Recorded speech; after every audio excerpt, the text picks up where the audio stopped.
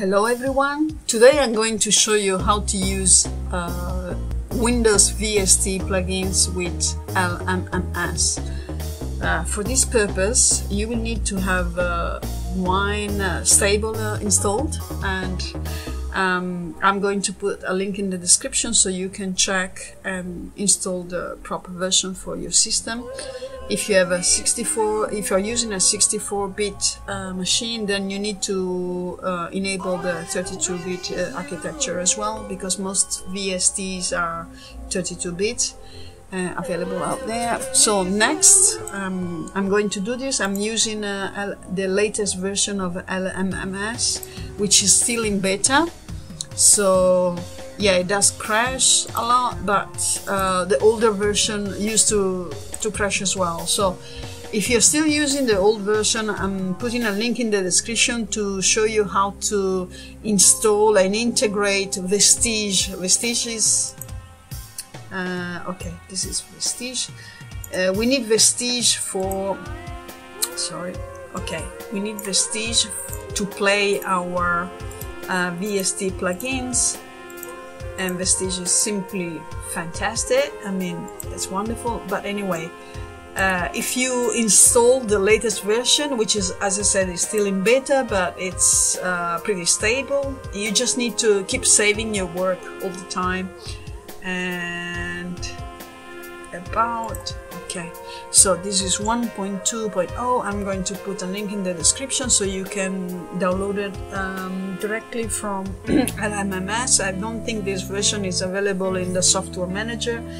I'm now using Linux Mint, so Linux Mint doesn't have the latest version available to download from the software manager. This is what I believe. So let's check it. Yeah, you still have the old version, which, as I said before, if you don't feel confident with that, you can install the old version of LMMS, and I put a link to a step-by-step guide I did previously on how to install Vestige and integrate it with the older version of LMMS. Now, so for now we're using the beta version.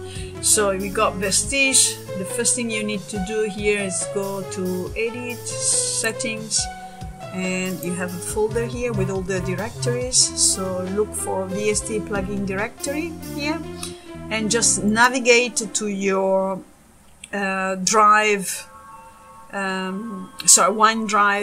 folder. So I show you mine, just in case you don't have it yet. You can see mine. I put a so something, okay, and I'm going to spend a couple of words about Wine, because it's very, very important that you understand. If you're new to Linux, you need to understand that it's important that you get rid of all the previous versions before you install Wine stable. So if you got especially the meta package and all the previous versions of Wine, I mean, just get rid of them. If you want to know the easiest way to do it, I mean, yes, you can use a sudo apt get purge in the terminal, but if you're new to Linux and you're not very confident with using the terminal, you can just type Wine in the software manager and just uninstall everything related to it. So when you see the check, it means that it's been installed. Okay, Play on Linux is something completely different, so you don't need to uninstall it.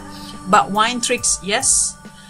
And in my case, I already have Wine stable, but anyway, whatever is related to Wine, just get rid of it to make sure that you don't get any unmet dependencies, which is a conflict with libraries, you know. So if you have different versions of Wine, they just don't integrate well with each other. And also, unlike Windows, in Linux, when you install a new program, you must get rid of the previous one. So you have to uninstall everything related to the previous one.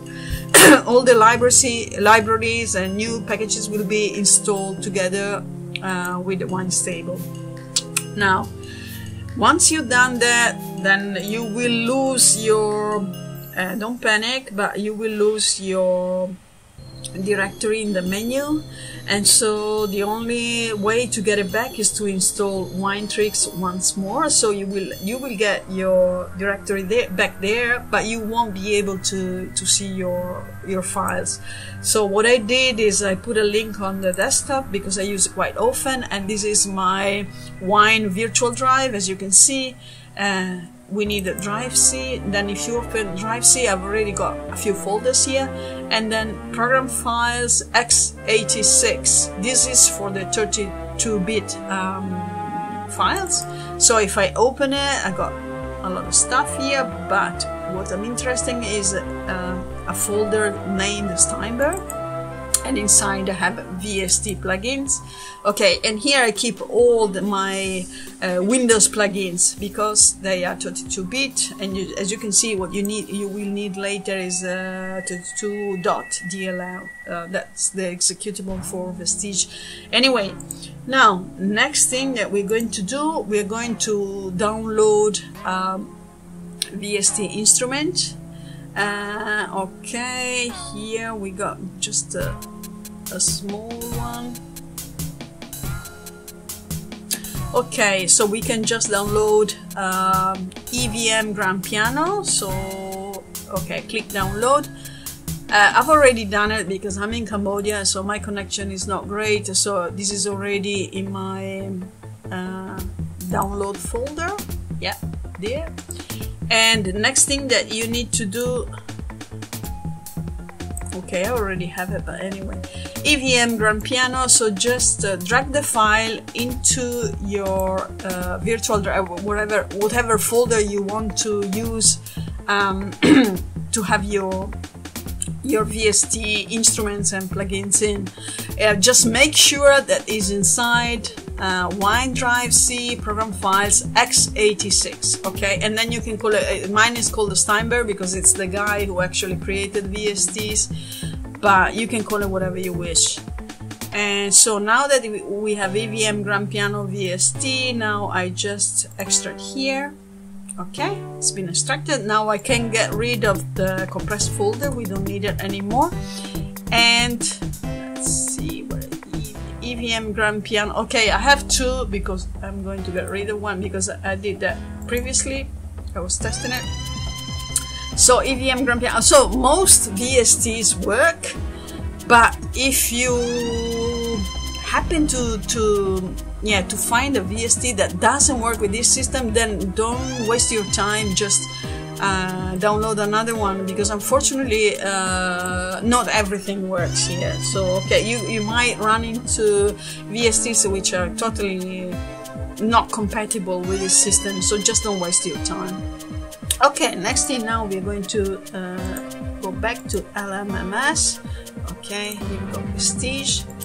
Click on Vestige, then click on the green folder here, and that was called EVM Piano.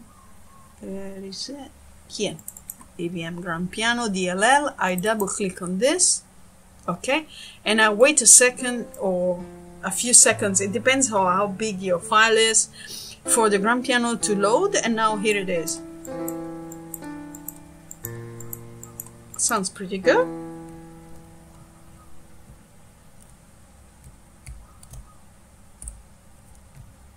Okay, and once you're done there, you're done. You can add as many VST as you wish. You just, you know, I made some music and I use so many VSTs. I mean, but I love them.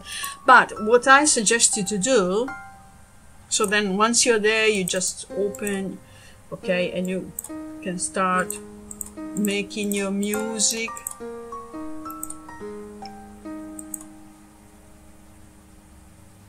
Okay, for example, I'm not making music, I'm just showing you how to do it.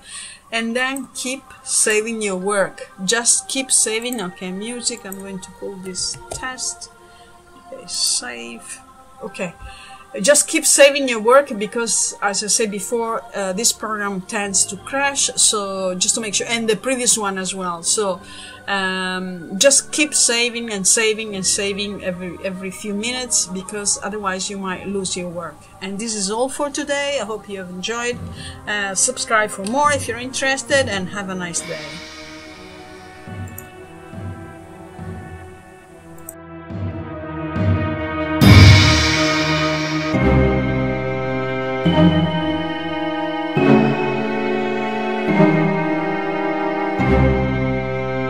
Thank you.